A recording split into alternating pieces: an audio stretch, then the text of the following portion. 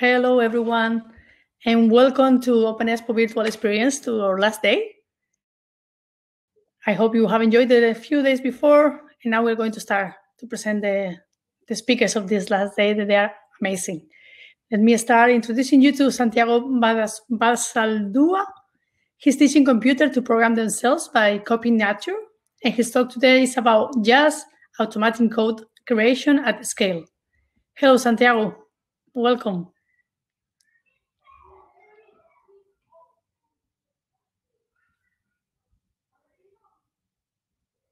Hello, Santiago. Can you hear me? Yeah, this was off. Okay. Now everything is on, no? Yes. Perfect. Okay. So, remember, if you want to ask a question to Santiago, you can write it down in the Q&A, or you can raise your hand, and then when he finishes with his talk, he will answer all your questions. So, thank you, Santiago. Thank you. And talk soon. Okay. So I start. This presentation is a little bit technical, but it does not require any previous knowledge. So it is accessible to anyone interested in scientific aspects of AI. No need of experience. Hopefully you will find it interesting. Okay. So 2 years ago, in June 2018, I presented the JAS platform in OpenExpo Europe in Madrid. JAS was designed to be the most efficient possible data storage and processing server. When the project was open source, it was a solution looking for a problem. This phrase was literally used by someone, and of course, we took it as a compliment. We had all this amazing code that gave us the most efficient storage, communications, etc. A single process server application written in C++, architecture that is, JAS is all you need. By then, JAS was living its first 6 months as open source after being released in December 2017 by BBVA. Thanks again. And today, I'm proud to announce that we have found the problem for our solution. And the problem is automated code generation. This means having a computer writing software. Modern computers are built around what is technically known as a von Neumann architecture. According to Marvin Minsky, the father of AI, together with McCarthy, this is intended to do automated code generation. And it does, but in a totally different sense. All the programs human writes are different from what the machine executes, but converting one into the other is just a matter of running a compiler. What we are talking about when we speak of automated code generation is giving a computer some problem and have the computer write the code that solves the problem automatically. This is a very hard AI problem. In fact, the idea that intelligence is about transforming formal into informal is so powerful that it can be used as a definition of intelligence. People have been experimenting with this since the 70s with poor results, at least in the beginning. Only recently, the field has started to produce great results. In less than 10 years, we see teams reporting success from companies like Google, Facebook, and Microsoft. So we are proud to say our implementation of JAS to research automated code generation is also producing great results. So now I will introduce the problem we have been working on during the recent months. Look at the pictures on the left. This is some kind of intelligence test for machines. What you see is the description of a problem by examples. And like what is usual in machine learning, there are very few examples. 3 in this case. The left part is a question, and the right part is the answer to that question. So watching the first examples, we would somehow identify our idea of gravity. The pieces fall down and stack on top of each other. They cannot rotate or overtake existing pieces. When we look at the second example, we see the same pattern, this time moving to the left. When we look at the third example, it is moving to the right. As humans, we would say, we first identified the pattern related with gravity, and there's only one missing thing. How can we find out what direction it is? We have a closer look, and we notice these red blocks. So everything moves to the red block. Good enough. We have found a pattern that explains all the examples. The next thing we have is a new question, this time without an answer. To prove that we are intelligent, we apply the pattern we just found and produce an answer. We submit it to a referee and it gets evaluated. If it's right, we count a point. If not, we get 0 points. Then we go to the next problem. Again, we have a set of questions and answers that require a totally new idea. And the questions for which the answer is hidden from us.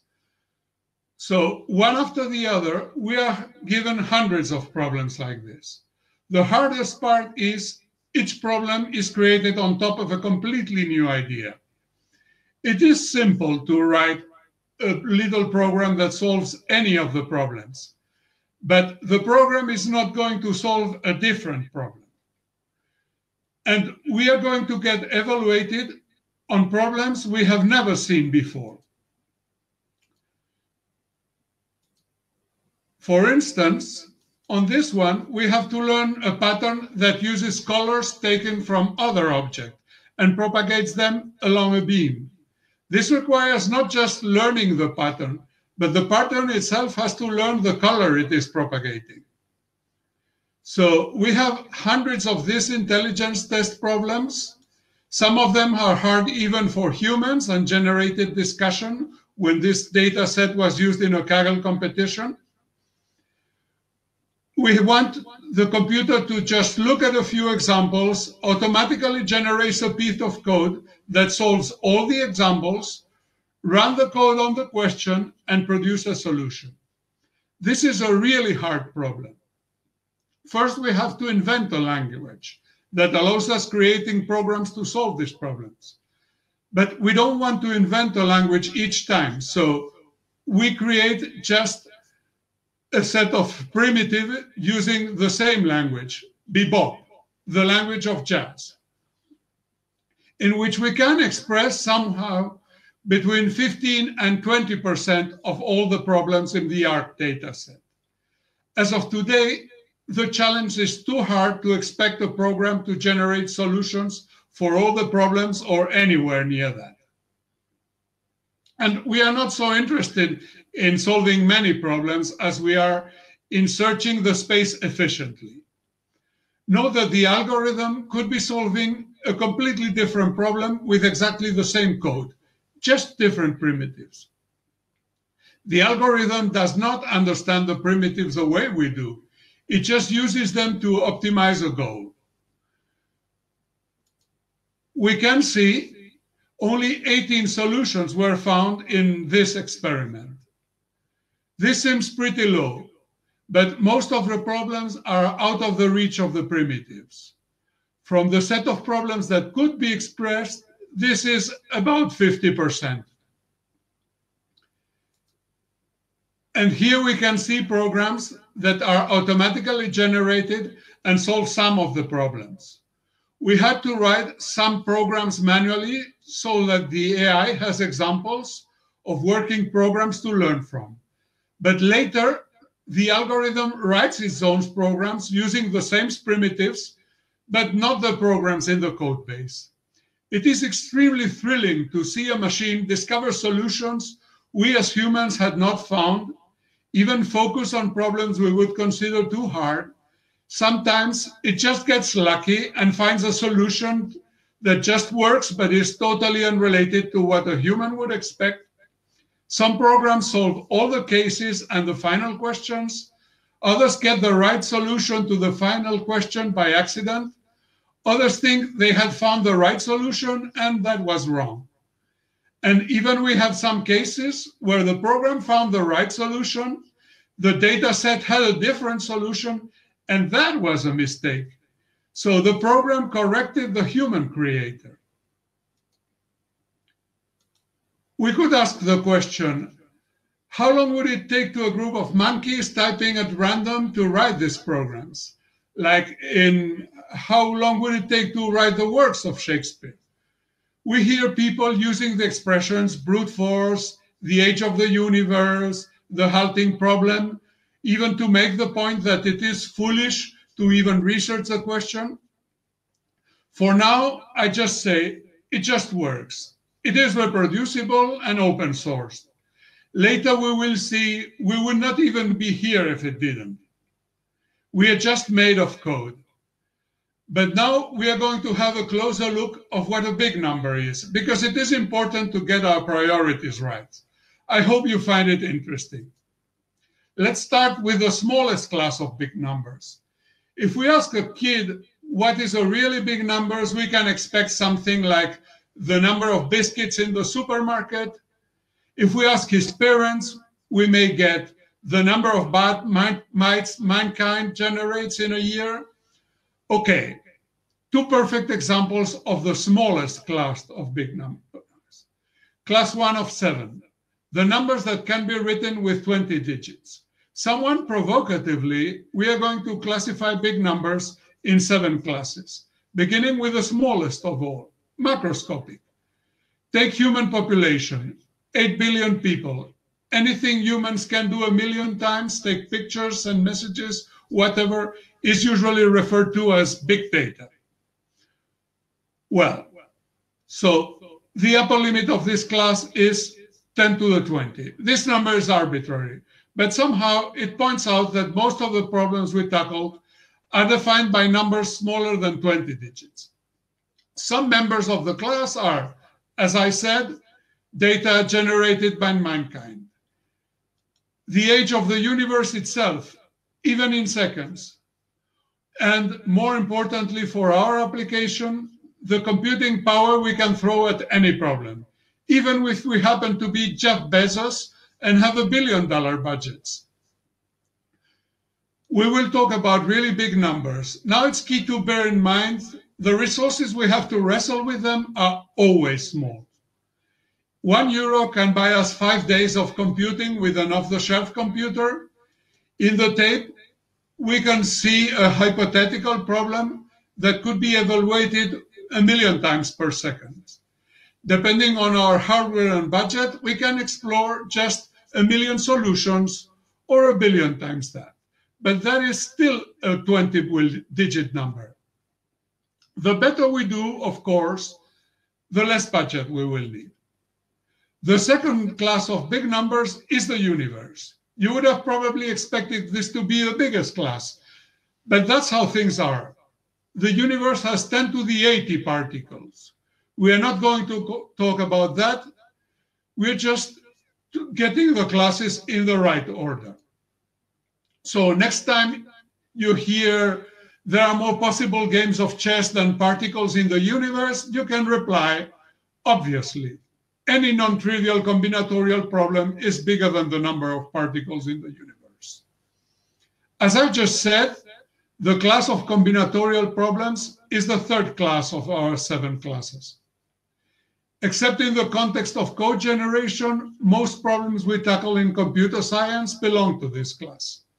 This is the class of numbers that have 1,000 digits, 1,000,000 digits, 1,000,000,000,000 digits, whatever. Sounds scary, but it actually means the decimal system is good enough to describe numbers that size. Back to our Shakespeare writing monkeys, that's a combinatorial problem. Some optimists, without much sense of big numbers, will say it will take the age of the universe. But now we know better. You know the age of the universe is a small number, ridiculously small. Someone who did the numbers and runs a website called The Measure of Things says it occupies 5.6 million bytes in plain text. Now that we know how limited computer resources are compared to the size of the problem, anyone would accept that the monkeys would only get a small number of consecutive error-free characters. Real monkeys, almost nothing. Computer-simulated monkeys, less than 10. Nothing like 5.6 million. Nevertheless, when we do deep learning, we train neural networks with more than 5.6 million parameters. How is that possible? There are two issues here. First, in the case of the monkeys, we are assuming uniform random distribution. While when we talk neural nets, we are using backpropagation, which is extremely efficient. The other thing is there is only one correct solution for the monkeys, and a huge number of good enough solutions in deep learning. So to say, in an ocean, we are picking any fish, not looking for the only fish in the ocean. So basically, doing machine learning is always about having combinatorial problems that are, by definition, much bigger than the size of the universe, and solving them with very limited resources that fit in a 20-digit number, and most of the times in a 10-digit number. As I said before, these three classes of big numbers are the only classes we should care about when we are not talking about code generation. If we ask a mathematician what a big finite number is, she would probably found out some notation to express numbers that cannot even be written in the decimal system. Mathematics is the science of formal systems. This definition is from Haskell Curry, who inspired functional programming.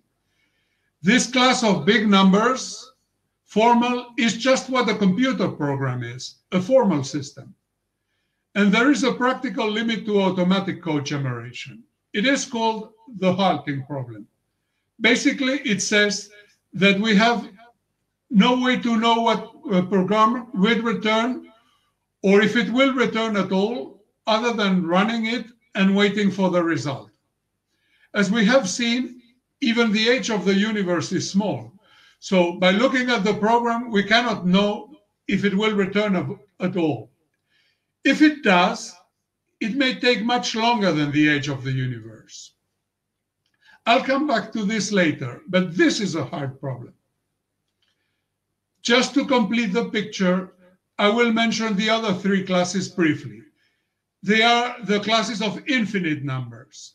You may think all infinite numbers are the same size, infinite, but that's not how it works. Class 5 is the set of countable numbers. The amazing property of infinite sets is a little bit of infinite is just as big as much more of the same infinite.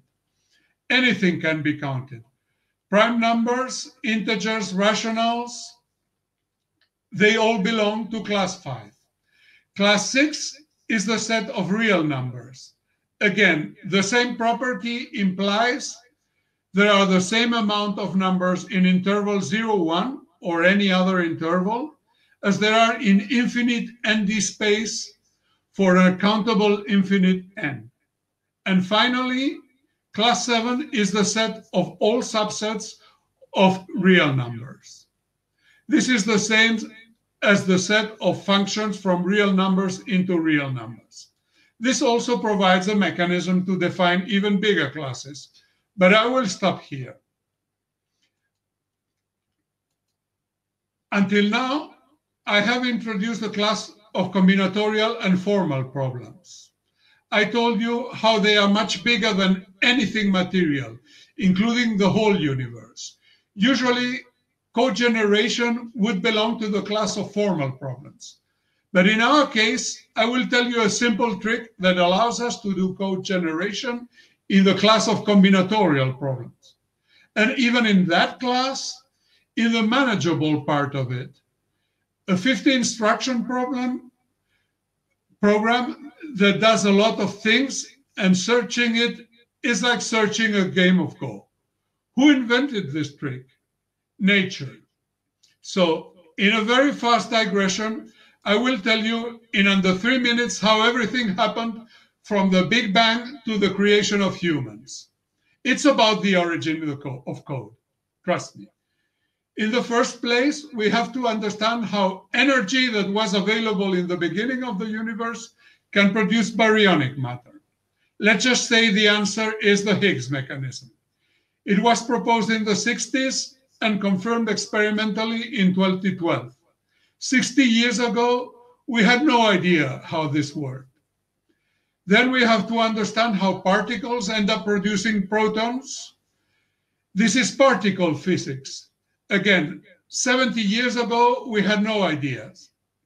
Then we have to understand how these protons and electrons are attracted gravitationally to form stars, producing all the elements of the periodic table. This is nuclear physics. 100 years ago, no one knew. Now we have to understand how these atoms form simple molecules. Water, methane, ammonia, molecular hydrogen, that's chemistry. 250 years ago, there was no science of matter. Now we have to understand how all the molecules of life were formed to form biomolecules. That's Miller-Urey's experiment, 1952. 70 years ago, no clue.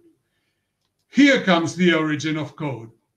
Now we combine these biomolecules to create sequences of code that produce all the proteins that do all the functions in all the life forms. Single cell to humans. And only once we have code, we have evolution. Some people still use theory of evolution. Well, in the 19th century, when Darwin published The Origins of Species, it was a theory. Since biology became a science and we can sequence every life form, it's not a theory anymore. It's just the way things are. We can trace back the origin of any life form precisely. 200 years ago, it wasn't even a theory. So that's the digression. Now the missing part. I didn't mention when we solved the origin of code generation, because we didn't. That's not a weakness of science. That's the greatness of science. We don't know a thing, we just say, I don't know. 300 years ago, we didn't know any of the things I described. Of course, no one could predict by then when these ideas were going to be understood, just like no one can predict today when the origin of code is going to be solved. It is arguably one of the biggest open questions in science. It is called abiogenesis. Some important ideas here. If creating code automatically was impossible, we would not even exist. And creating code automatically is nowhere as hard as solving abiogenesis. We are not creating code out of nothing. We are creating code out of examples of codes, mutations of code, recombinations of code. All our mechanism nature uses to generate code. Usually, when we think of code, we expect something like the top level example. This is a high-level language designed to be used by humans to express complex ideas, to be readable and elegant to humans. When we look at code in nature, it looks like something very different. Here we can see a couple of biologically inspired ways to express code. When we speak about the instructions in our DNA, we are translating mechanisms like the one in the right. Code in nature is executed as a sequence just once. This may seem like a strong limitation when we compare it with high-level computer code. We do not have conditionals and we do not have jumps, but nature provides mechanisms to replace them. One is inhibition and the other is insertion. Other important ideas that we take from nature are code can stop anytime. Code has structure, just like biological code. code has primary, secondary, and tertiary structure. We wrote a paper explaining the details that is under review just now. At the end of the talk, I give the address of the GitHub repository where you can find a link to the paper when it's available.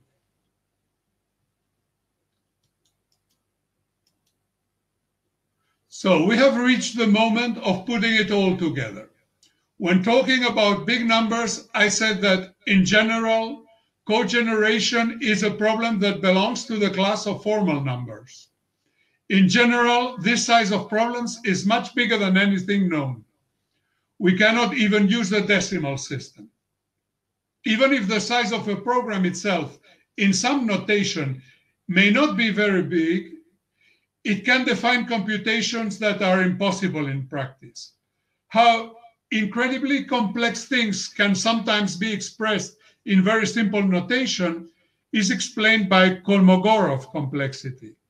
It is very interesting from a theoretical point of view, but Kolmogorov complexity cannot be computed. How does nature solve this problem? By just creating code that runs once without conditionals or jumps. Is that a limitation?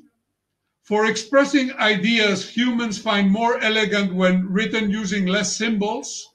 Yes. Result-wise? No.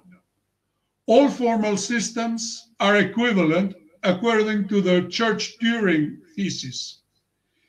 In short, they are all Turing complete. So once we accept some limitations to the language, we can search program in the space of combinatorial problems. The framework that puts all the pieces together is called formal fields.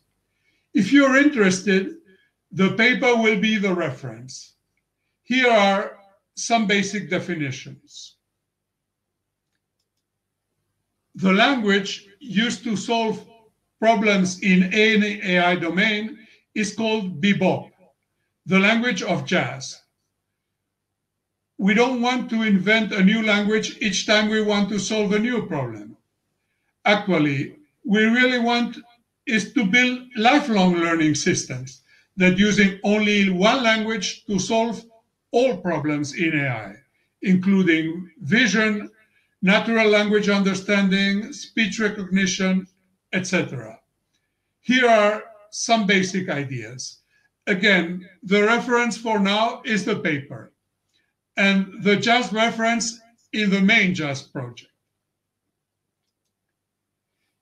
Here is a proof of concept implementation. It is a GitHub repository with all the code to build these problems from scratch. The search is done using an algorithm taken from ComputerGo, Monte Carlo tree search. But many other algorithms could be used. Modern deep reinforcement learning algorithms such as mu0 are very good candidates for code generation. To close this presentation, I will summarize some key takeaways. We are thrilled to see intelligence emerge from a machine. This is not new to AI game developers. At some point, the machine you created beats you, understands the game you have coded much better than you, and proves it consistently. This is something that always separates true AI from data analytics. If you just build classifiers, no matter how complex, you don't know the sensation. We are thrilled to have found the problem to our solution, and that this problem is so big that it can shape the next year of AI research completely. I haven't explained what other people are doing, but the field is moving fast. We are thrilled to share the implementation as open source software. To try many things fast, what we are sharing now is implemented in Python. Compared to C++, it's like traveling 2 decades back in terms of CPU performance. The code is clean, fully documented, fully compliant, and with a test coverage of 100%. Also, Python ruins the architecture. We just did it in the spirit of failing fast and learning fast. It is startup mode. You implement in Python. If you succeed, you throw everything away and build from scratch in a real language. Concluding, the JAST project is now more important than ever. Now that we have learned, now that we know what we want to implement, we have to do it using the most efficient technology with a decade-long vision. This is the third pivot of the JAST project since it is open source, and it is the moment to shape code generation for the years to come. And of course, it will always be open source, and we need all the help we can get. So I close here with some slides from our 2018 presentation. The spirit and ambition of the project is as good as it was by then. We also did some improvement in our weaknesses. And again,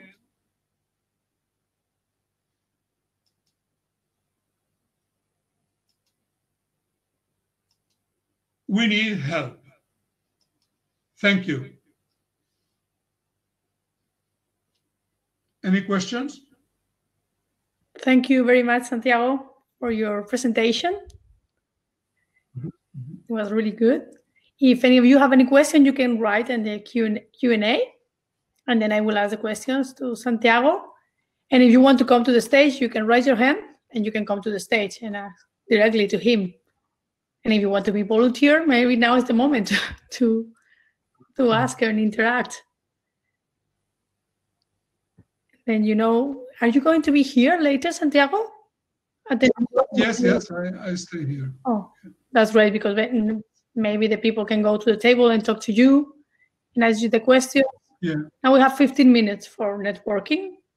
And then you can go to a table, turn on your camera and your micro, and then you can talk with Santiago and with the rest of the attendees. And you can use it to network. It's really interesting.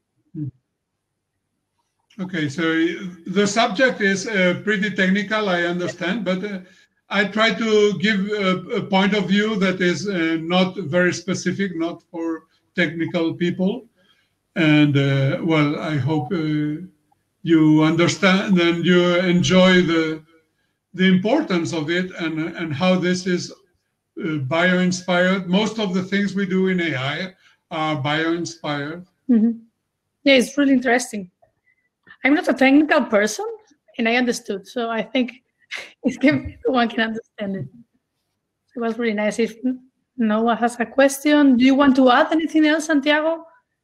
Anything that you think is important to remind to the people? I'm open to any questions you have.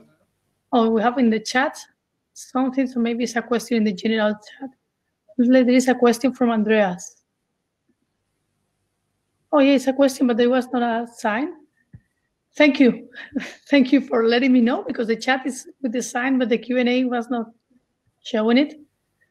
It says, hello, the references include components, the complete of the components? Sorry? The references include components, the complete of the components? I cannot read. So It says the... Anyway, well, we can talk, or maybe just you can make the question in person. In this repository here, this one, and the link was in, you have the whole implementation, and it is kind of what we have right now. So I will complete it with a paper when the paper is reviewed, and of course the paper will be available openly. So the main JAST project, I'm not telling much more, but it's more about the technological platform to do computing. And the computing we want to do is this thing now implemented in the main Just project. So, and the main Just project is designed to be maintained over the years. So it has documentation, a manual reference, everything. So as we code, we update the whole documentation. While this is more like a one-time thing, we spent 4 months working in this project, and this is how it is. It's not going to be maintained. It's just code that we will use as a proof of concept to create new code in the main project. Okay, great. I think the other question is also the references include the basic components. I think it was together with the other question with Andreas. So if you have any other question, I will review the chat and the Q&A just in case. But I don't see anything new. Anyone want to raise the hand and come to the stage to ask anything to Santiago? You can also come to the stage, or otherwise we can go to the networking and they can find you there in a table and just chat with you. Okay. So thank you very much, Santiago. Thank you very much. Thank you. It's a pleasure to have you here. Mm-hmm. So. Okay, so I stop sharing the screen. Huh? Yes, thank you, Santiago. Okay, thank you. Bye. So, well, you can enjoy the networking now. You have a little more than 15 minutes. So I hope you enjoy your time and you can chat with the people. You can change from different tables. You can go also to different rooms and chat with all the attendees. And see you soon here with our next speaker. Bye. Mm-hmm.